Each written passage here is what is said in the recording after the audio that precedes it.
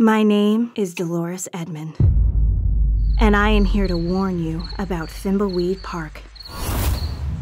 My uncle built the town and the world-famous pillow factory using his brains, sweat, arrogance, and ego. Thimbleweed Park was the center of the social scene. Parties, movie stars, and the rich and famous all drawn to its flickering light of promise and vision of the future. Then the factory fell on hard times. Everything slipped away, and the town descended into the shell of decay and pity before you. Leaving the pillow factory to me was my uncle's only plan for redemption. He knew I could save it, and him, from ruin in the eyes of history. But I don't want to save it. Something terrifying is happening.